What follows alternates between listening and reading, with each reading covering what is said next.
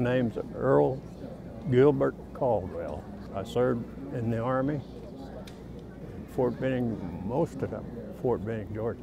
Did basic training in Kansas. I was born Slim, Oklahoma. It's not there anymore. It's a little about 5 miles north of Valley, Oklahoma. I didn't enlist, I got drafted. Oh, I was on active duty, but I didn't go to war. They sent me to Fort Benning, Georgia, and ended up in a kind of a training unit. Teaching them guys how to shoot a machine gun, which I didn't even know nothing about. They probably knew more than I did. When I was at Fort Benning, I met Sioux and one Sycan Fox. That's about all the Indians I met while I was in. They tried to get me to go to officers training school. I was the only high school graduate.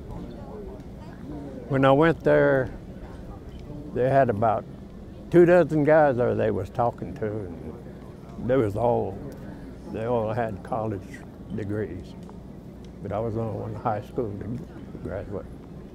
How long did you serve? Just 2 years. What did you do after that? Well, I started to go to college at Southeastern State. I think it's Southeastern University now.